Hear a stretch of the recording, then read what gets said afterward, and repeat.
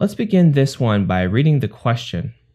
Given that all the choices are accurate, okay, let's stop there.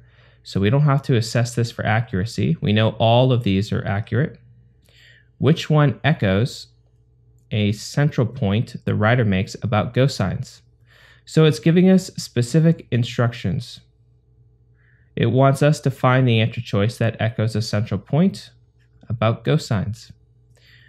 So what's great about these is you don't have to assess them for punctuation, for grammar. We're not looking for the most concise answer.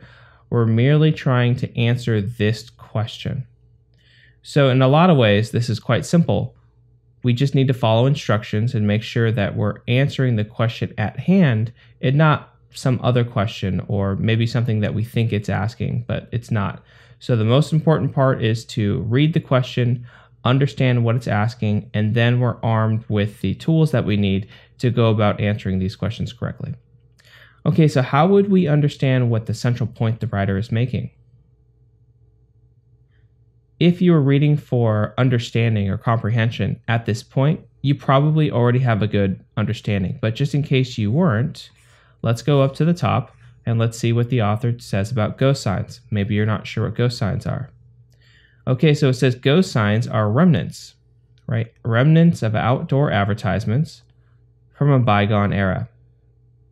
So what they're saying is ghost signs were signs up a while ago, and they didn't bother to take them down. And so over the years, they've dilapidated.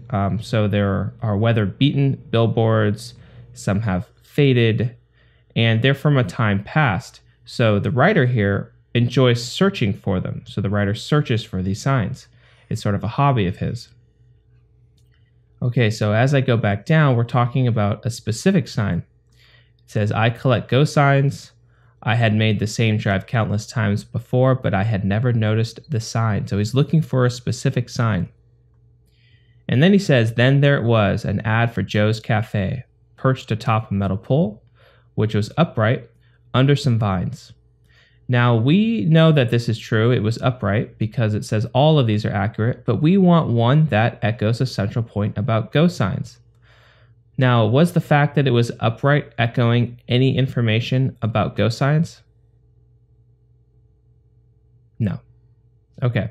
How about this? Was not what interested me.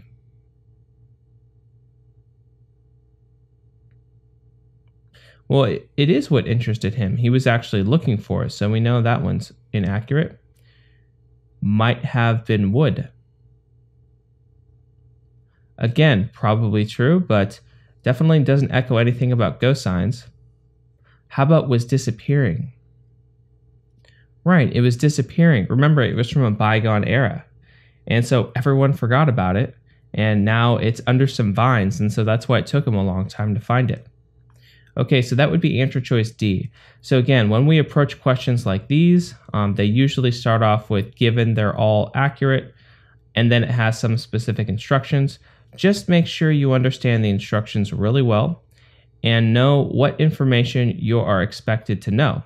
Because in order to answer this, I had to go up a couple paragraphs through the passage if I didn't know what ghost signs were, and then I needed to understand what was going on in the paragraph before it, so I could know he was looking for a particular sign that was a little bit hard to find. Okay, if you do this for every type of question, for every one of these types of questions, then you're going to get these right. Just make sure you follow the instructions as written. Thank you.